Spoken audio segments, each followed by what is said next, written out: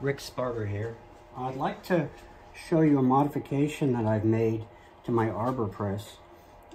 It used to use this bar, which was never in the right position, and finally got tired of that. And I had a spare socket. That's a 1/16" socket.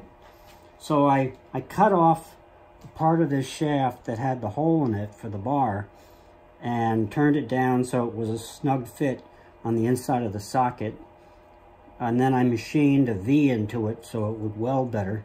Not the world's best welder, but this looks like so far it's strong enough. So, goes in, put on the collar on this side. I'll show you a couple of things that are nice about this. First of all, without having that bar kicking around, collar's a little tight.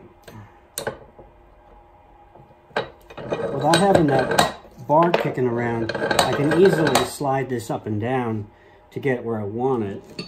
Secondly, because I have a socket on there, the square hole is nice and hard. So here I have a 1/2" drive for that socket. I have the ability to, with this clicking this way, I can bring it up and it'll hold. Move that down, I can click it down and it will come up. So let's say that I want to compress something. Let's say this piece of steel. Then just slide that down. The bar now is, it's a ratchet, so it's exactly where I want it. I can put a cheater bar on the end, and I have leaned on this pretty hard and not had any problem with this. The rest of the mechanism seems to be flexing more than the weld I put in.